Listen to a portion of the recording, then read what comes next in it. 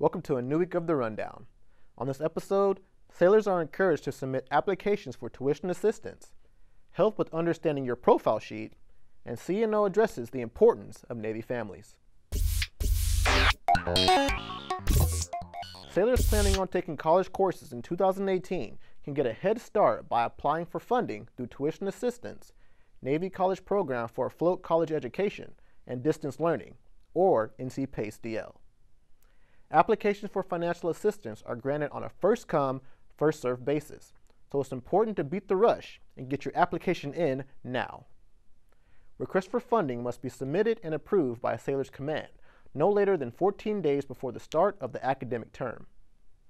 First-time TA or NC PACE DL users are required to complete online training that provides information on the benefits and limitations of each program. Training can be found on the Navy's college program website under My Training. You can read more details on TA and NC PACE DL in the story on Navy.mil or by reading NAVADMIN 243/17 on NPC.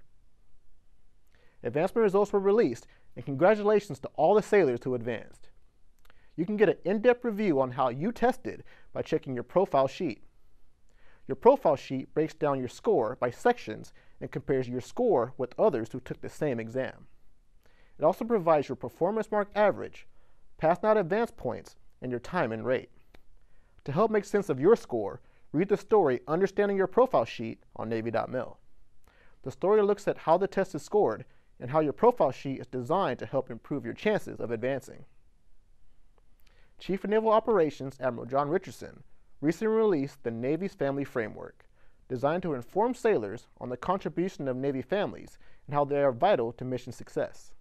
The framework describes the role of families in the Navy, responsibility the Navy has towards families, and organizational goals to enhance mutual support. Some of those goals include improving Navy family support programs, improving Navy spouse training, and expanding education networks. You can read the framework by clicking the banner on Navy.mil.